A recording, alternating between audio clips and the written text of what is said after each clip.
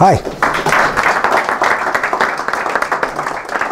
This is going to be history as biography. It's the story of Lieutenant Emory Taunt, as John said, but more significantly, I think it is the history of the United States and the Congo in the 1880s, 1890s, early 1900s, the critical years during which the shape of that sad place was formed and left us with the problems we in the world are dealing with today.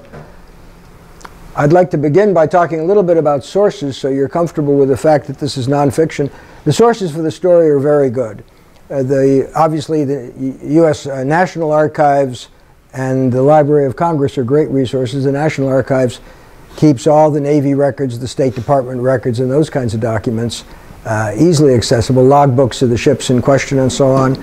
The Library of Congress records are all the published materials, newspapers, magazines, those kinds of things, as well as some of the illustrations I'll show you.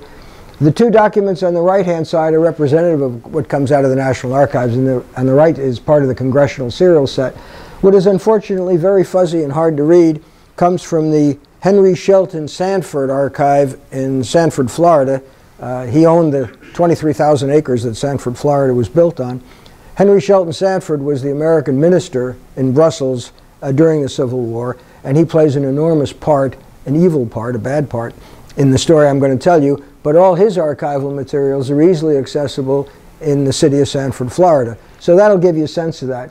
The other resource I drew on was a trip my son and I took down the Congo River in the summer of July 2011, 5 or 6 weeks, from its headquarters at Kisangani, where it says trip start there. It used to be called Stanley Falls, Kisangani today, down across the great bend of the river, down to the Atlantic at Banana Point. We'll talk about Banana Point, a historic place.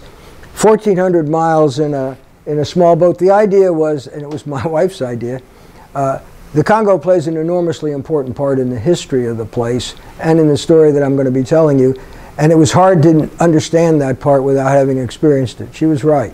I should tell you, my son is an Army combat medic and an emergency room nurse. And if you're traveling on the Congo River, those are useful skill sets to have with you. I joked that in the box that he carried with him of emergency supplies, we could do anything but obstetrics. This is our boat on the top 1,000 miles of the Congo River, the boat on the right, powered by a trusty Yamaha 55 horsepower motor. I was stunned when I saw it first because as a P3 pilot, I'd expected at least 4 engines, but surely 2, and we only had 1. I didn't focus on the fact that we didn't have any paddles or poles either until we were well along in the river. My son is the guy in the Panama hat. Our crew are the 4 others there, obviously Congolese citizens, good people. Alain and Jean were driving the boat. Bottom left is Wavine, she was our cook, and bottom right is Frederick, our interpreter. Frederick spoke English, French, Lingala, and a host of Congo languages, all of which was very helpful. And there's the good ship Lollipop as we're getting ready to get underway. And oh, wait a minute, don't go away yet. The top one, I'll bring it back. The top one, the much smaller boat there, is the last couple of 100 miles on the river after the rapids. And when I saw the first one, I kind of marveled at it. The second one was even more marvelous. It leaked like a sieve.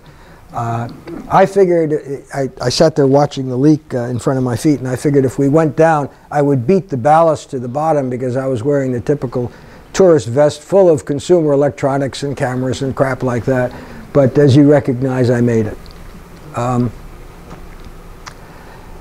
The Congo today, outside of the cities, outside of Kisangani, outside of Kinshasa, Bandaka, and places like that, could easily be the Congo of the 19th century. These are representative, the bottom ones are representative villages on the Congo, and the only thing that jumps at fishing villages, the only thing that jumps out at you is the kids are wearing very bright clothing, and what's happened is all the stuff you give to Goodwill ends up in Connex containers heading for the ports in the Congo and is sold there.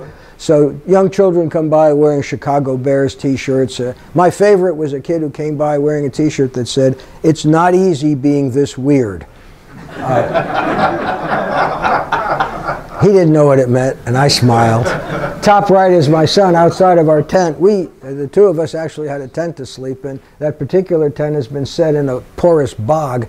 We had to make camp at midnight that night, and we sank up to our knees in it. Top left is a market town, a market village along the river. The small fishing camps and small agricultural villages stretch out along the river, and every now and then you'll run to one of these, which is the market where goods are exchanged, foodstuffs are exchanged, and you can see there the wreckage of some Belgian buildings in the background.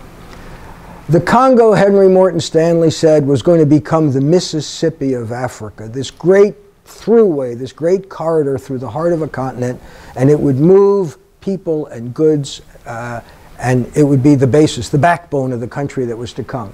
That's untrue. The Congo is nothing like the Mississippi. There is no scheduled passenger transportation on the river. I'm not sure there's any scheduled any kind of transportation anywhere in the Congo, but what moves on the river are these barge trains. And what you see here are two barges moving up the river. Behind them, you don't see it, is a diesel tug. The barges are loaded with all kinds of mysterious crap. I wasn't able to identify much of it. Heavy industrial stuff, what looked like junk cars, all kinds of things. And then they are peopled with people heading up the river, and this is the only way they have to get up the river. And as you see them coming by, they look like escape pods from Armageddon. It's absolutely a stunning, stunning image of people trying to move and live their lives in a very difficult place. The Portuguese were the discoverers of the Congo River. As they moved slowly down the African coast, trying to get into the Indian Ocean, trying to get to the riches of the Orient, they bounced along, and each river necessarily attracts attention for many reasons. One, it's viewed as a route into the heart of a continent. In the case of the Congo, it doesn't work. We'll talk about that. The other is it's a source of fresh water. And obviously, they have to resupply fresh water. So they bounced down along the coast. In 1482, the Portuguese found the mouth of the Congo River and proceeded up as far as they could till they hit the rapids, the waterfalls, at a town then and today called Matadi, which means stones in Kikongo. And it is the beginning of a stretch of a couple of 100 miles of rapids, white water, that drops the river about 900 feet. That is the head of navigation on the Congo. Once you're at Matadi, you cannot go any farther. And this is a Portuguese stone at Matadi, scratched in around 1482 and obviously enhanced since many times, that marked the point at which the Portuguese got there. Africa's major rivers were always seen as the routes into the continent. Rivers everywhere are. And in the case of the Congo, I guess I have to point it out to you here. I can't use this pointer. Right here, the great Central African River. That too was viewed as access into the continent. What slowed progress into the heart of equatorial Africa first was the fact that the Congo has these rapids. Second was the notion that the river is a petri dish of disease. We'll talk about the petri dish in a moment. A little bit of information on size. The Congo is not the biggest river in Africa. It is the second biggest, but the Nile is the longest. But by a lot, it carries the most water. The Congo, to its headwaters, is about 3,000 miles. It drains a watershed of about 1.5 million square miles, 1.4 million. And out the river's mouth, every second, you get about 1.5 million cubic feet. An enormously high rate of flow. And it's a steady flow because the river spans the equator north and south. So when it's rainy season in one area and it's dry in the other, you're still getting a lot of rainfall. The result is the river has scoured out its bed, the lower river, down to 600 feet in the bed of the river. And out to the Atlantic, it is cut through the continental shelf down to 4,000 feet, out hundreds of miles from the continent. Really impressive. This chart on the right compares the Congo to other rivers. In all respects, it is second to the Amazon, both in the drainage basin and the amount of flow and the length and all the rest of it, but second to nothing else. The river is a remarkable feature. Here is a map. Can you see that reasonably clearly? Let me get over here. The river proper begins here at Stanley Falls. This is the mother river, the Lualaba. There are a series of waterfalls here, and that right there is the town of Kisangani. That point, then called Stanley Falls in the period I'm talking about, Stanley Falls Station. That point is roughly the farthest extent that Arab slavers got into the continent, their base areas. They continued to collect slaves and capture them west of there, but that marks the extent of, for instance, the Swahili language, Arab culture, and so on.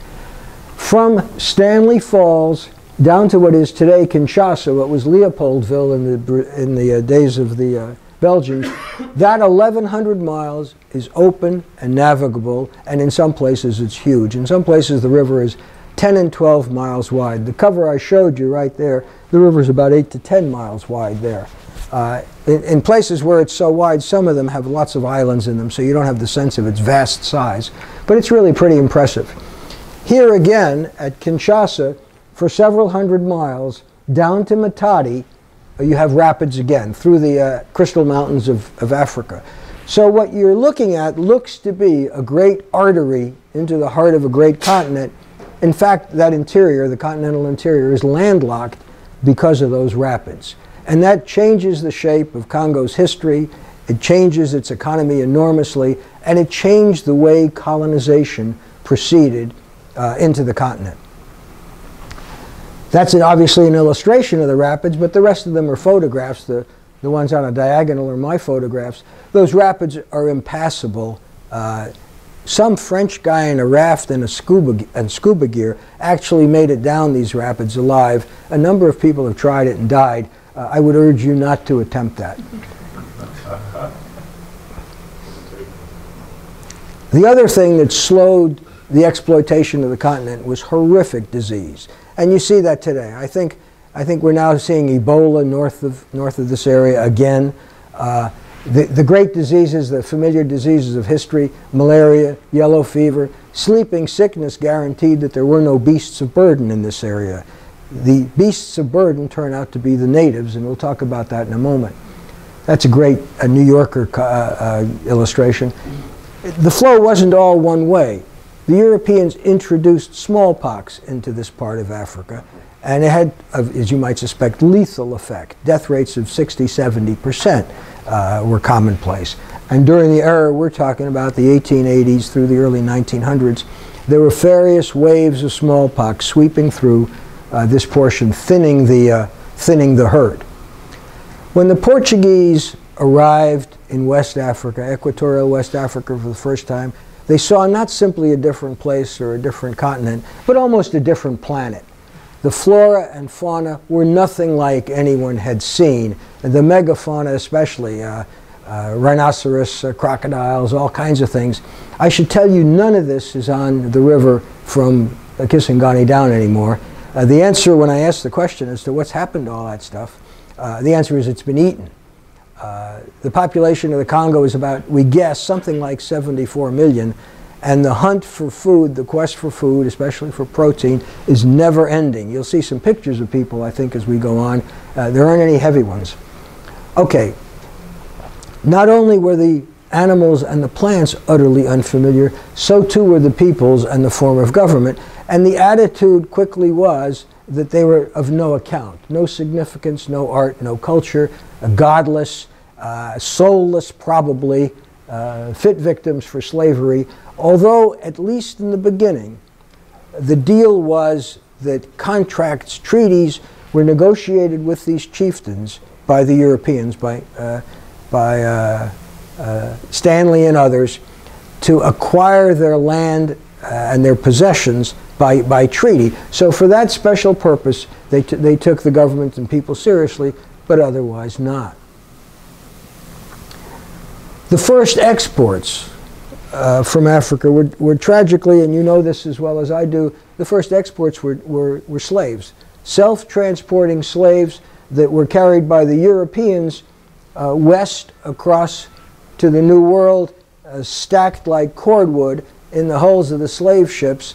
The demand was absolutely enormous, especially in the Caribbean, especially in Brazil and the sugar plantations of those areas, but anywhere there was plantation agriculture, rice culture, cotton culture, none of that worked economically if you paid for your labor, and the oppression and the abuses were simply horrific. On the other side, Arab slavers were taking black Africans out of the continent and delivering them to Araby and elsewhere. So that was the first economic export, the first economic product. The second, and the impetus behind the 1880s, the colonization in the 1880s, was fabulous wealth in ivory. There's some pictures here that will give you some sense of what that meant. We have managed, since this era, to have killed off about 95% of the elephant herds of Africa. I think there's only some 5 million or so left, and they're being poached at horrific rates right now. There were well over estimates now, well over 100 million of these beasts before. Tragically, female elephants made the mistake of having tusks just like males, so hunters and ivory collectors gathered them all. Take a look at the size of some of these. Ivory was more than simply the plastic of the 19th century. It was the great decorative item. It wasn't just billiard balls and hair combs and things like that. The sculpture, the rather bizarre sculpture on the right, is a figure about so high in the Victoria and Albert Museum, and it'll give you some sense of the extraordinary beauty, the extraordinary workability of this commodity. So the first goal of colonists and exploiters in Africa, their first goal was ivory. The second was even better. In the late 1880s, Dunlop, the Scottish engineer, invents pneumatic tires, first for bicycles and then for cars. And by the mid-1890s, there is an enormous world market for natural rubber. And here is an illustration of natural rubber being tapped in the jungle. The only way it could be gotten was in very small amounts, deep in the jungle off of natural vines. And this was the great impetus for the Belgians' exploitation of native labor, black labor, because they would chase the men out into the jungle, tell them not to come back until they had a ball of latex about the size of the head of a baby. And in the meanwhile, the women and children, their women and children, were essentially hostage to the performance of the men. They were not simple hostages, though. They were put to work making and baking the cassava bread that would be the foodstuff that would sustain the economy that collected this rubber. The rapids I told you about necessitated a transportation system around them, obviously. That system was Congolese porters, men, hundreds of men in caravans carrying 65-pound loads on top of their heads, moving the 200-plus miles around the rapids on the lower Congo, bringing in whatever the Europeans wanted brought in, and extracting from the Congo ivory and rubber on their heads. This is a monument. It's obviously been horribly defaced, not far from Matadi, a monument to these porters who suffered and carried the loads of civilization in and out on their heads. The centerpiece of that monument here is also vandalized. It is the center porter. And up until the opening of the railroad, narrow gauge railroad that the Belgians built in the late parts of the century, the only way anything moved up and down Congo was on the loaded heads. That was the unit of issue, the loaded heads of these porters. The Belgians fairly quickly decided they had to have a railroad to move commodities, and they built a narrow gauge railroad around those river rapids. It was subsequently made into a standard gauge railroad. It hasn't operated it started running right at the end of the last century. It hasn't operated in years. This is the terminal. That's the Maposo River Bridge down near Matadi, down near that head of navigation. And there's the terminal today, and the whole thing is being recycled back to elemental iron. There's nothing usable there. The rate at which Europeans penetrated the Congo was exceedingly quick because of the attraction of ivory, the attraction of rubber. These two maps, the top right is 1883, the bottom left is 1889, the same cartographer and map producer, Lett's son. And what I meant to do with this illustration, and it's not so clear, is to show you how quickly place names have filled in on the map on the bottom left. On the top right, there aren't so many rivers identified. There aren't so many place names, village names. On the bottom left, just 6 years later, the penetration of the Europeans has been so aggressive, so dynamic, that all kinds of places now have names. All kinds of rivers now have Western names that never did. The great engine behind this was Leopold II, King of the Belgians. Born in 35, died in 1909, ruled from 1865 to 1909. He's the second king of the Belgians. Leopold I was his father, who took over what was a new constitutional monarchy in 1830. It is Leopold's inspiration that Belgium can only become grand, tiny Belgium can only become grand, if she owns colonies. And he begins pushing very hard against the Belgian parliament in an effort to get colonies. He's utterly unsuccessful. The Belgians quite wisely have no interest in it. But he manages to maneuver himself in a position such that after he's turned down in the Philippines, he's turned down in South America, and in other places, he manages to maneuver himself in such a position that he becomes the proprietor of about 1 million square miles of equatorial Africa. He personally, not the Belgian state, not the Belgian people. This is Leopold on the right. On the left is an equestrian statue of his that used to be in the capital city, Leopoldville. It is now up in what used to be the presidential park above the river, and it's almost unseen. There are very few Congolese that have any interest in this. But there is the statue of Leopold II, King of the Belgians. A duplicate of that statue is in Brussels. It is his inspiration to convert this place into a colony. He's a fascinating guy, loathsome too. I mean, even his wife and his daughters didn't like him because he was always trying to make sure that they couldn't inherit his money. I think even his mistresses didn't like him. He had a number of them. He married the last of them, and 2 children, 2 sons by her. In any case, Leopold is the great figure who will convert equatorial Africa into a plantation of stunning ruthlessness. There he is. His sister is Carlotta, Empress of Mexico, for that brief tragic moment you'll remember. His agent, his instrument, is Henry Morton Stanley, born a bastard, literally, not figuratively. John Rowlands in Wales. He, at the age of 18, I think, comes to the United States, lands at New Orleans, and he will live in the United States for much of his young life.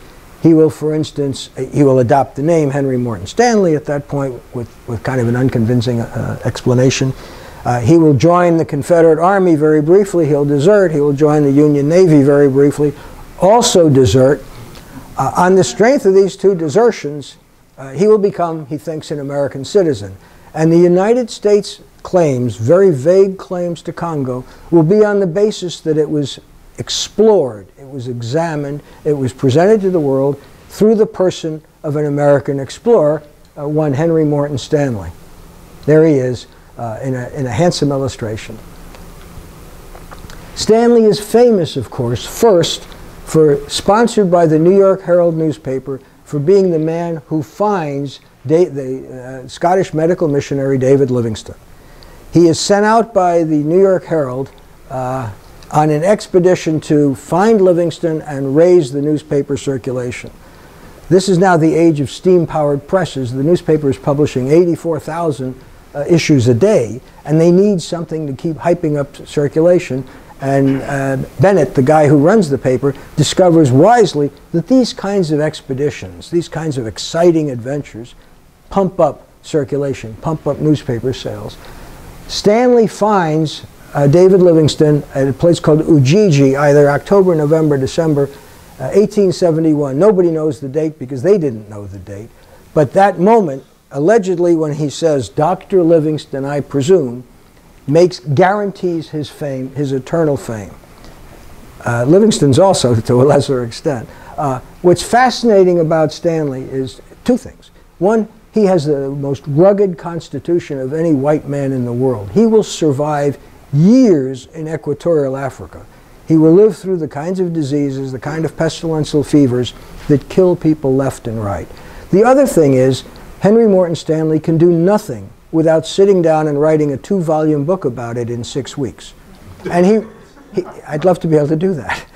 He writes very well, very quickly, and with an enthusiasm for self-aggrandizement. This is the guy who will find Livingstone. He will then, over the course of 999 days, cross the continent east to west in an expedition that is absolutely stunning. On foot, because his horse dies almost immediately. So do all the Europeans with him but himself, and a third of everyone else. He will cross the entire continent and demonstrate a lot of things, not the least of which, other than his durability, is that the Congo River is not attached to the Niger, it's not attached to the Nile. It is in fact draining an enormous watershed that is fertile, or superficially seems to be fertile. This is the route that Stanley takes on his second trip in the 70s. And here, apropos of nothing else, there is the town of Ujiji on the lake where he found Livingstone several years before. King Leopold looks at this guy and he says, "This is my man." He will hire Stanley to build a series of 22 stations, 22 scout camps along the river. And these 22 stations and the land that Leopold has acquired thanks to Stanley's negotiation with those native chieftains will become the new country of the Congo Free State. And Leopold will swear that in that state he will suppress slavery, he will have free trade, and he will Christianize this heathen population. Stanley is a fascinating figure. There's a wonderful book, a biography of him by Timothy Geel. I urge you to read it. This statue on the right is lying at the same park that the equestrian statue for King Leopold II is, although you'll recognize that it is somewhat the worse for wear. The thing that's holding it in position is a 4-cylinder engine block. In 2010, the British government suggested to the Congolese that they would restore the statue and re-erect it, and the Congolese said, probably not. We don't need that. That was a problem because the Brits had hoped to make a copy of it and set it up in Wales on the 100th anniversary of Stanley. So what you see there top right is a brand new statue that is in the town of Denbigh, Wales, that has just been reasonably recently made to commemorate the moment when Livingstone, it looks like he's reaching for his gun with the wrong hand, doesn't it? The moment when Livingstone reaches out to, Stanley reaches out to Livingstone and says, "Dr. Livingstone, I presume." That's what that moment commemorates. The other facilitator is the American Henry Shelton Sanford, a Connecticut industrialist, or his dad was a Connecticut industrialist. Sanford inherits his dad's money and dissipates it fairly quickly over time, but he has a good time doing it. This is Sanford on the right, him in old age, and his grave site in Shelton, Connecticut. A fascinating guy. He is Lincoln's first political appointee, diplomatic appointee. He is appointed to become the minister, Reed ambassador, of the United States to Belgium, Brussels. And he gets very close to King Leopold in so doing, and he remains in place throughout the Civil War. He then hopes to get assigned to the embassy, the American mission in Madrid, doesn't get it. A particular New York State wretch gets it instead. And he will then parlay his relationship with the king into a concession, a commercial concession on the Upper Congo to collect and sell ivory. So Sanford will be the lobbyist of Leopold in Washington and enormously successful.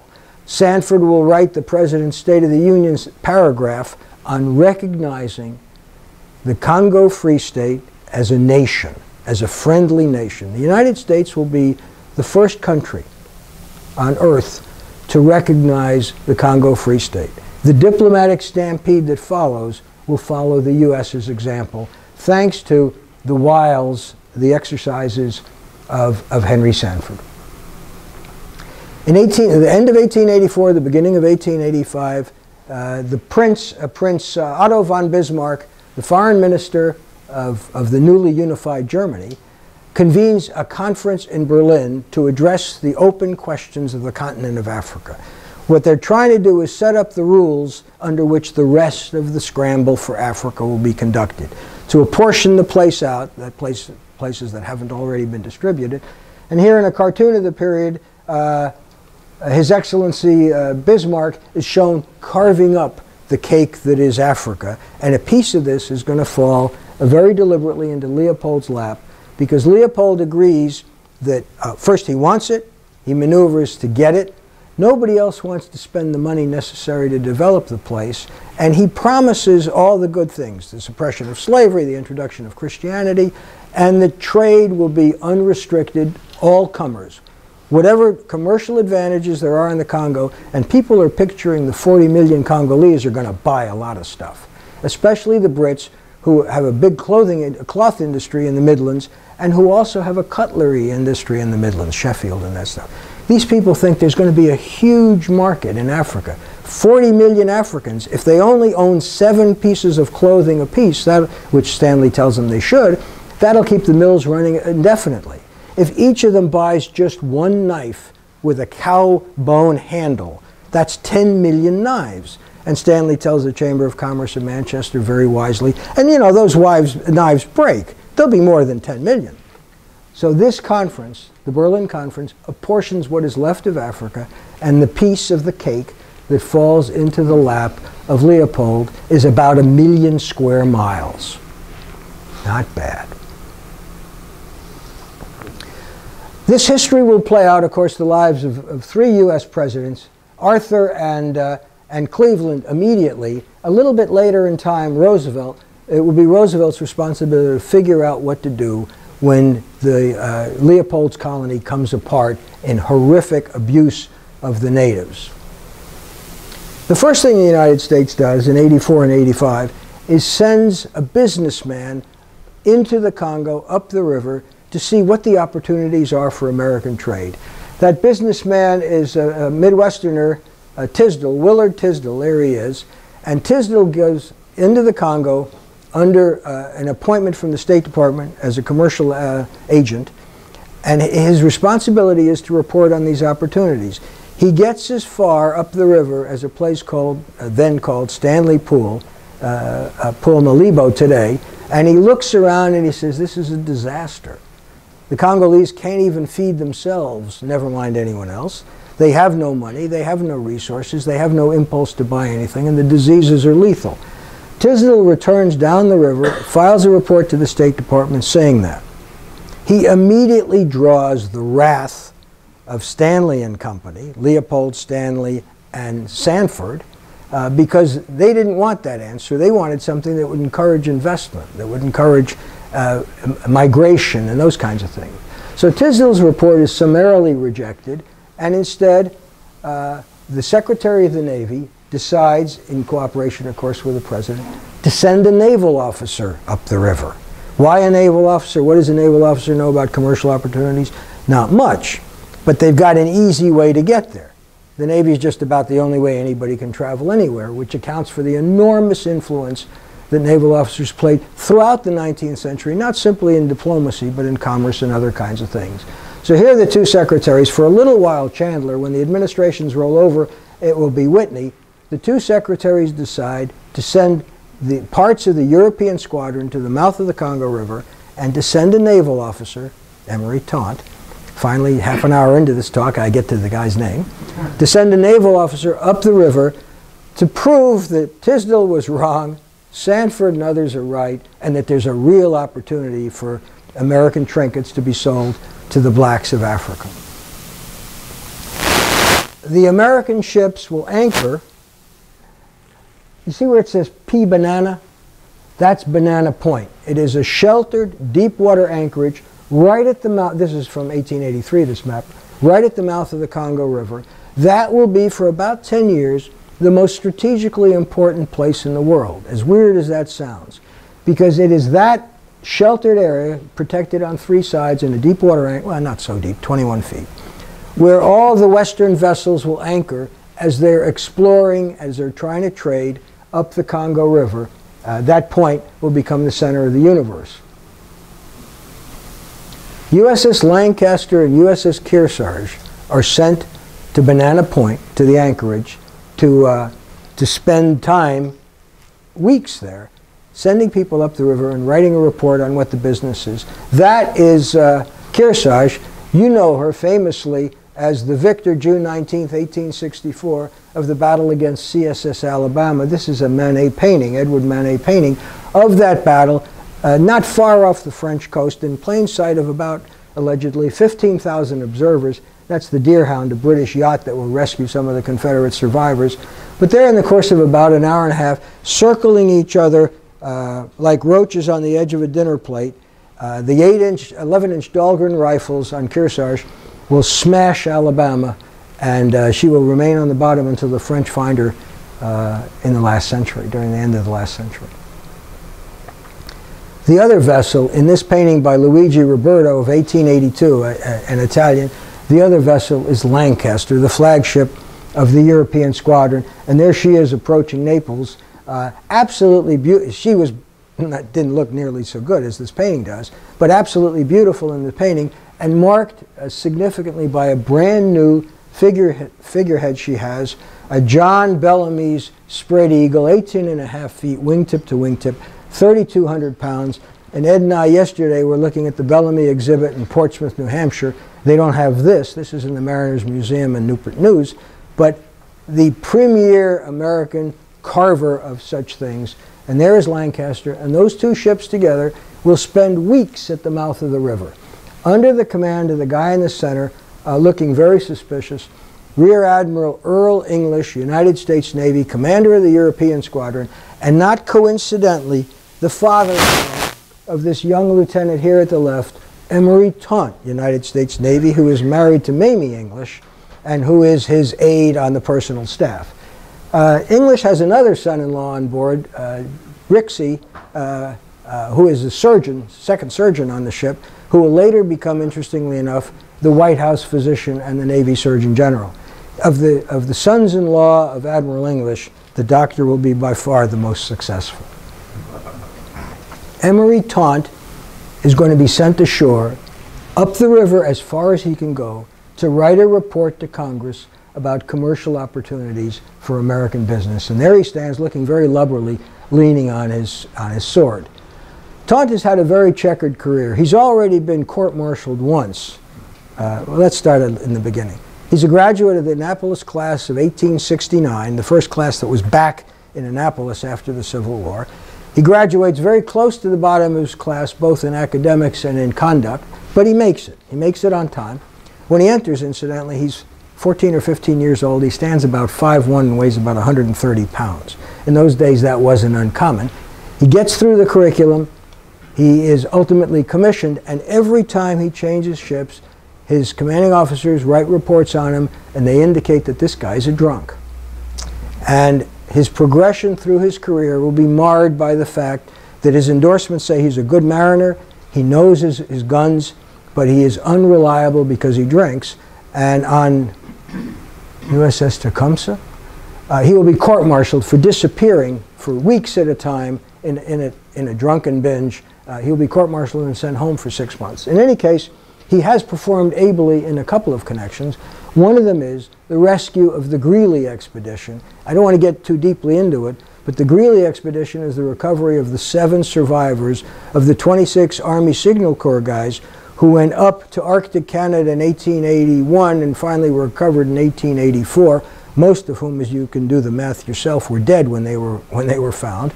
That rescue catapults the Navy back into the public eye in a very positive way. Immediately after the Civil War, the Navy collapses. They're widely regarded as a bunch of incompetents in blue uniforms with rotting ships and rusting hardware. This rescue is so heroic, so brilliant, and so successful after catastrophic failures on the part of the Army to resupply them that the Navy looks good again. Taunt is one of the officers, hand-selected officers on the expedition, and there he is in that first circle, looking very bearded. The next circle you'll see on the ladder heading up, the young man with his, come on, where are you? There you go. The young man with his arms on the ladder is a young lieutenant named Lemley. He will become the adjutant general of the Navy, judge advocate, excuse me, and he will be Taunt's defense counsel in the next court-martial that I'll tell you about in a moment. Okay, Taunt's mission: go as far up the river as you can, look around, tell us what the opportunities are for American commerce, come back down the river, file a report. And Taunt does that. He gets on board first the city of Antwerp. This is the Vie d'Anvers. These are the steamers that are carried up by hand around the rapids in boxes and crates, built on the river and sent up the river. That's the first of them. He gets up to Matadian. They march around the rapids and then get to Vivi, and there they put in, and they will go on several other steamers 1,100 miles up the river. This is Boma, the then capital of the Congo. That building, in fact, that's my photograph, that building is the capital of Leopold II's Congo Free State. From there he administers the government. Down in the bottom right is a statue of him that we found in the mud underneath the right-hand side of that building. But it's kind of a handsome building. You can see that it was an impressive capital. It was built in Belgium, individual pieces of metal, shipped to the Congo, carried up there, and riveted together and built into that structure that you see. Taunt will continue on around. He will march overland past the rapids. On the way, he will pass a bunch of natives, 90 at a time, pulling wagons. Am I running out of time? Gee, I am. Pulling wagons around the river, and here's another one of these boats that they carry. They will go all the way up around the river, past Stanley Pool. This is that great pool in the river. Changing boats again.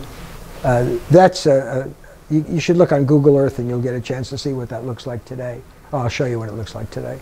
There it is. That's what it looks like today. It's this wide spot, almost a lake in the river. The flow there is very, very slow. He'll spend a month there, killing time, waiting for a boat to carry him further up the river. There we are, killing time since we've arrived. We're going to get out now. More of those steamers, these are missionary steamers, carried up in pieces up to this point, and they will carry Taunt all the way around the river to the headwaters up at Stanley Falls Station, past some really angry natives. And you might suspect they're angry because the slavers have been coming through there on a regular basis, burning their village and capturing their people. Taunt will be very surprised at the hostile reception he gets from these guys. There they are in a drawing that was together with a report. They've cut out a huge dugout out of a log, and they filled it with warriors. Top left, that's 2 enormous dugouts today being used as ferry boats on the Congo River, and it'll show you the kind of continuity that exists there. Henry Shelton Sanford gets commissioned by the king to run this ivory concession. He hires Taunt to become the chief of something called the Sanford Scientific Expedition. There's nothing scientific about it. They're trying to get ivory. This is the letter appointing Taunt as the chief, and there is Sanford looking a bit like Rasputin the monk at about this time. Taunt orders 2 small steamers for the use of the Sanford Scientific Expedition. This is the steamer Florida. Later I'll be talking to you about Joseph Conrad in the river. Remember Conrad's novella Heart of Darkness. Conrad goes to the river because he's going to take command of this steamer. He's a mariner, remember. He's not an author yet. That doesn't happen, but that's why Conrad finds himself in the Congo.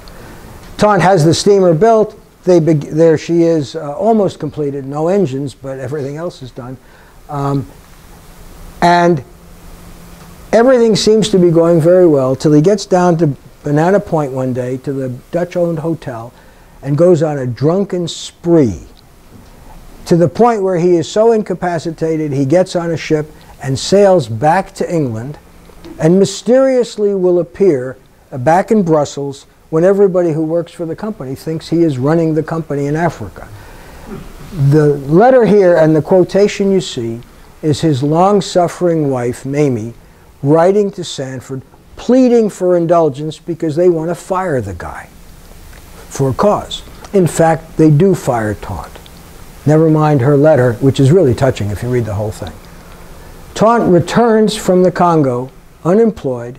He now gets off leave from the Navy, rejoins the Navy. Come on, you. Why are you not paying attention to me? This is the story of my life. There we go. Rejoins the Navy and is ordered to the gunboat USS Nipsic, the last of the Adams-class gunboats, the last thing built in Washington, D.C. at the Washington Navy Yard. Nipsic is in port at the Navy Yard, New York. You see the chart of the Navy Yard there behind it. She is working up for a 3-year-long Pacific cruise. The third day that Taunt reports aboard, he disappears. He is the duty officer. He disappears into the city of New York. Weeks later, they will hunt him down and find that he's been bouncing between some of the really nice hotels downtown New York. They bring him back to the Navy Yard, and predictably, he's court-martialed on 3 counts. And they're amusing, but I can't recite them to you. Anyway, Nipsic will sail without him, obviously. He will stand a court-martial, and he will be convicted. His defense will be, it's a fever he caught in the Congo. And it's not drunkenness at all. He was drinking just enough champagne that was prescribed to control his fever. That won't work real well. The recommendation of the court-martial will go to the Secretary of the Navy and to the President, as it must, recommending his separation for cause. In the meanwhile, Commander Dennis Millan, Captain Millan, CO of USS Nipsic, goes to sea in Nipsic to the Pacific, and in March 1889, that squadron, the 3 American vessels, the 3 German vessels, and all the merchant ships in Port Samoa, Upper Samoa, are clobbered by a typhoon. It's one of the catastrophic peacetime disasters of the Navy. There's a picture of it. Millan has his own problems. He will, as commanding officer of the Naval Station Pensacola, be tried for drunkenness and for messing around with young women, not his wife, and he will be ultimately discharged as well. Taunt writes the President, Cleveland, and said, I know I have had problems in the Navy, but I know something about the Congo, and the State Department has a new position, commercial agent at Boma on the Congo, to develop American trade. I'd like to have that position. Here is his letter. And he says, if I accomplish this, the reputation he'll give me will reestablish my good name so recently hurt by my trouble in the Navy. Astonishingly, Taunt is appointed the American commercial agent at Boma on the Congo.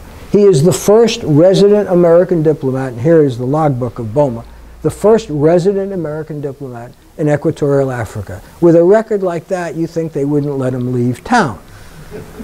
He, in the next 2 years, will spend only 5 months in Congo. He will be sick, we think, at least twice, and will perform very little of his official duties. He will write 1 report, but not the important report. And he will die on the banks of the Congo River, January the 18th, 1891, of some fever, and quite possibly also pickled in alcohol. He will be buried at Banana Point, but nobody will ever be able to find his body. This will leave his wife a widow. She will later marry her brother-in-law. But that's where Taunt's story, miserable story, ends. At the same time this story is coming to a conclusion, there's real unhappiness in Europe with the abuses in the Congo, with Leopold II's abuses in the Congo.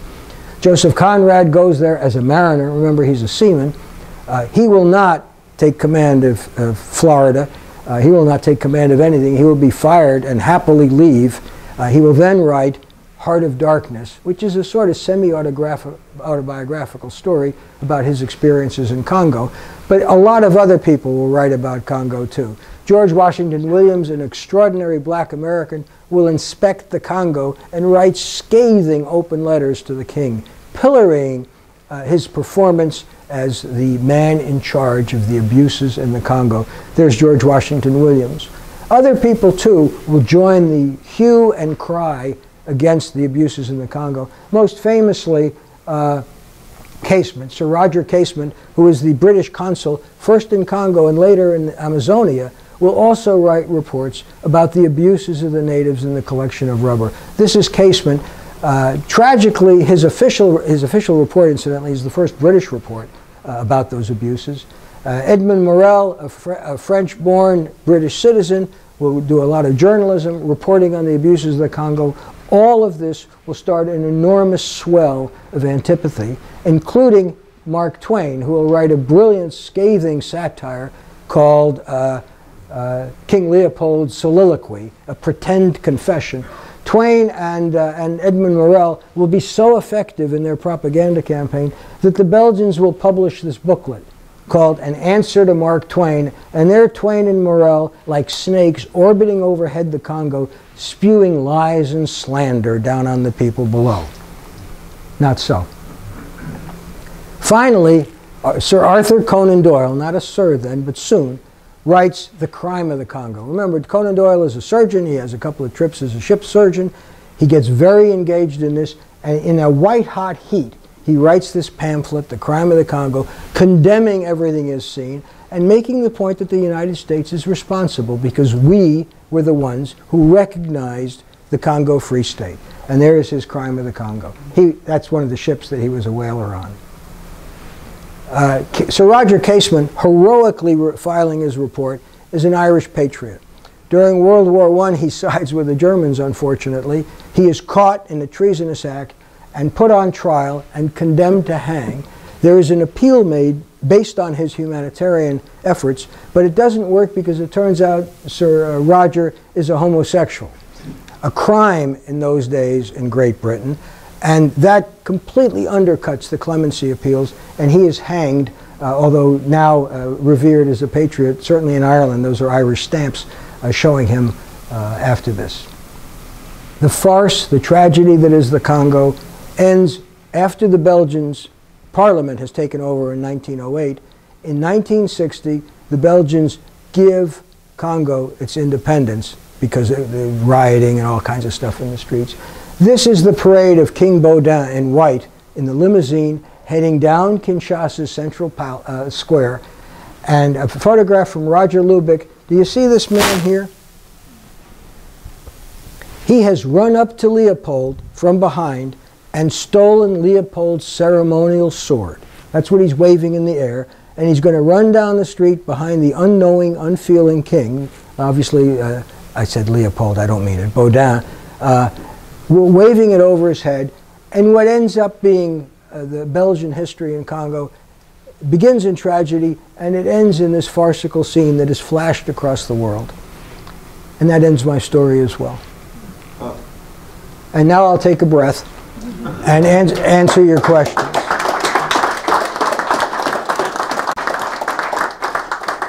Your questions, please. I apologize for running on. I get engaged in this one. Sir. 2 questions. Is the Congo tidal, the river? It used to be called the Congo. It was then called the Zaire. It is now called the Congo. Does that answer your question? No, is it tidal? Tidal up until the head of navigation. I'm sorry, I didn't hear you. Up until Matadi, yes. It is not tidal beyond that. And why did the trains never work out? The economics of them didn't work worth a damn. But beyond that, the maintenance was terrible, and the conditions are very, very difficult. When they went to standard gauge, they just weren't able to maintain them, and the business didn't work. They weren't hauling enough stuff to pay for the investment costs and the operating costs. And it just all kind of deteriorated. They don't run today. The way you get around today is on a truck or a car on a highway, single lane in each direction, that is littered with wrecks. Well, you talk about real incentive to drive carefully. Just drive on that river and count the not the bodies, the wrecks. But yeah. Next question, please. Yes, sir. When did Faro lines come into being in Africa? Because they became a large operator in that area. I can't answer that. I don't know. There were, by the period I'm talking about, 5 separate steamship lines, scheduled steamship lines, serving Matadi and serving Boma. Did that help at all? Well, this was a New York outfit. I don't know the answer. They operated small cargo ships. Okay. They brought latex into Fall River. I know that when Taunt went back over the 3rd time, he wrote Sanford and said, on my say-so, the U.S. will schedule shipping back and forth to Equatorial Africa. But I don't know of anything further than that. I think nothing came of it, at Taunt anyway, because he never filed any reports that were useful and usable. So I can't answer your question. Want me to make something up? Please. It was developed by the Belgians in Africa. Also, North China, coal mines in North China were developed by the Belgians and the United States Marine Corps 5th Regiment guarded it for them as soon as World War II ended. So they had them for a long time, and that was just another venture, I suppose. Okay. by And I was going to ask, what is your question? Well, the question is that they developed this, they were developing it in China, they were developing it in Africa. Okay. He really worked at it. Oh, well, and the permanent interest, the Belgians continued to be enormously interested in this throughout, to the extent that they were trying to agitate an independence movement in Katanga province, down in the mineral-rich southern part of the Congo, after independence, in an effort to try to get Katanga to break away and to remain adherent to the Belgian state. Sir? What kind of speeds did these vessels have to make in order to navigate upriver in the various parts of the river? 8 knots is about what they were doing, 8 or 9 knots, wide open. The river comes down in some places at 4 or 5 knots, so they were not making real good progress. It took weeks to get places. So all wood burning?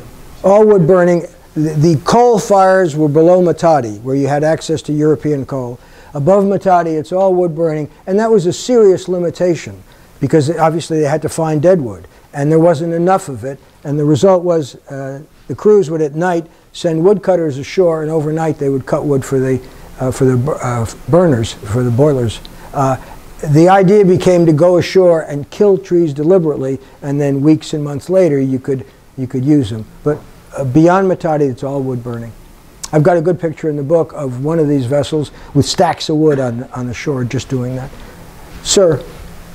It seems that the political climate in America was very permissive and enabling of Leopold to do these things, and it's difficult for me to imagine it after the Civil War that the political climate would have permitted the atrocities that Belgium was committing there. Was this just a case of everything being covered up, or poor circulation of information, or? Those two and one other. Tremendous commercial interest in what was viewed as an extraordinary market. I mean, this is a real piece of lunacy. The idea that you are going to have an enormous consumer base in Central Africa eagerly snapping up the products of the West in exchange for the natural resources that were going to be sucked out of there. But that, a lack of visibility, Leopold was really good at obscuring this kind of stuff, and a lack of real interest.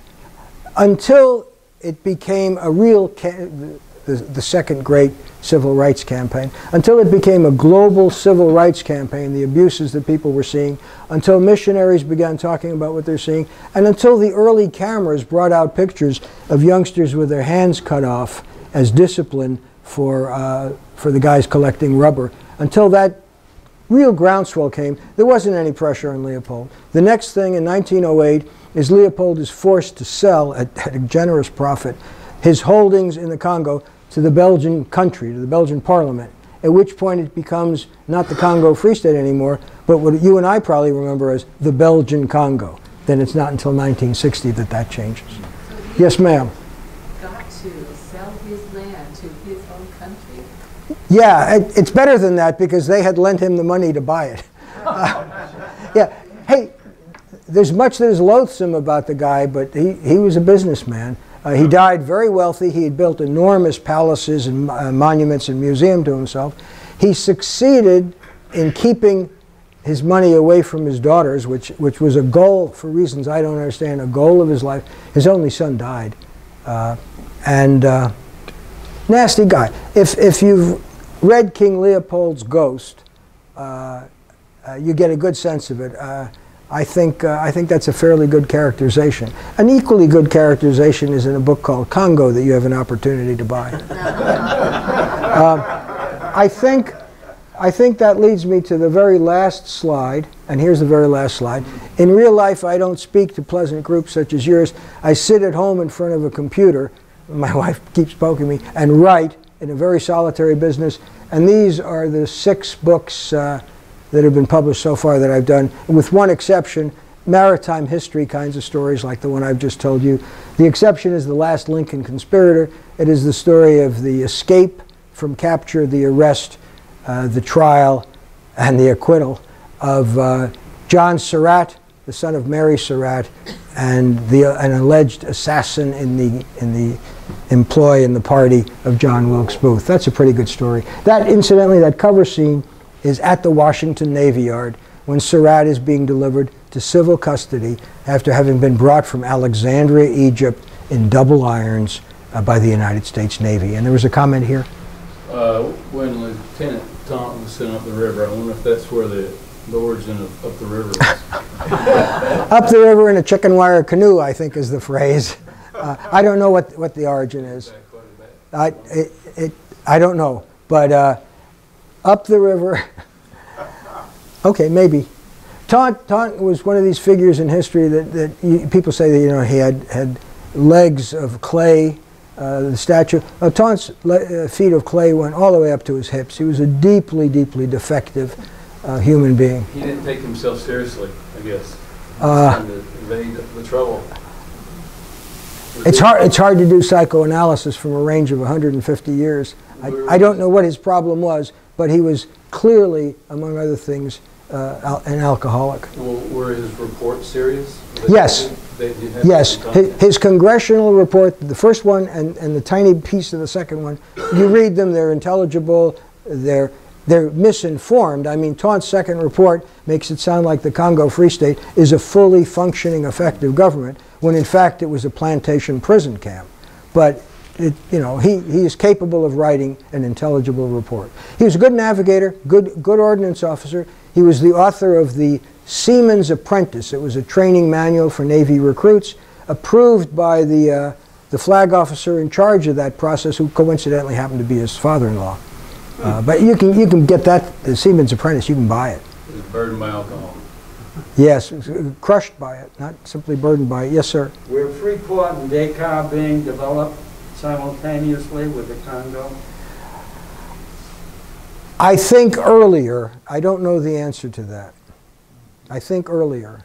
The Congo came kind of late in the process because North Africa was colonized very quickly because it abuts the Mediterranean. The southern tip of Africa was colonized very quickly because that was the only route around the continent in the Indian Ocean. Everything in the middle came later. Okay? Yes, sir. Is there not kind of an ironic end to this, though? Because profits from the Congo, first off, results in one of the greatest African museums in Europe. Yes. And the greatest arboretums of African plant life, which is not extinct in Africa. Yep. And Europe. Yep. And the other piece is that profits from the Congo enabled the Belgians to create that line of forts and fortifications, which kept the German army at bay during World War I. The answer to the first question is, at horrific expense, that was done. I mean, the estimates of lives lost during the period that Leopold was running the Congo, the low is 3 million, the high is 15 million, nobody knows, and everybody seems to coalesce around 10 million. I don't know that you can say that the funds out of there is what built the defensive fortifications. I don't know that. Money's fungible. They could have used it for that as well as anything else. I just don't know. You mentioned some fantastic depths in the river by scouring. So Yeah. Where can you find more information on where, how Give me your card. I'll send you a note about it. The river, the lower river, right around Banana up to Matadi, is very interesting. They've only recently started exploring it carefully in connection with some fish research they're doing, and they found that it's scooped out. There are hollows literally 600 feet below the bed of the river. And then when you get outside the mouth of the river, like all the great rivers, it has gouged a trench, a submarine canyon, through the continental shelf. And if you send me an email address or something, I'd be happy to give you the references on that. Better yet, buy the book and look in the bibliography. Commerce rears its ugly head. You talked about the possibility of they said it was fertile. The level of topsoil in the Congo is like... That's because they were wrong. They thought it was fertile because it looked lush. In fact, it's very difficult to raise anything there, and subsistence agriculture is a tough thing, but they didn't understand that. They misunderstood what they were seeing, just as people have misunderstood what they're seeing in Amazonia, too. It looks lush, it looks fertile, it's a very delicate environment, and nothing European seemed to work there, to the extent that the 3 donkeys that the administrator of the Congo Free State brought in, kind of for his own use, and they quickly died, they were fed on imported hay. They brought hay from Europe to feed these guys. Okay, I think we're done. You're looking impatient, John. Are we? Thanks a lot.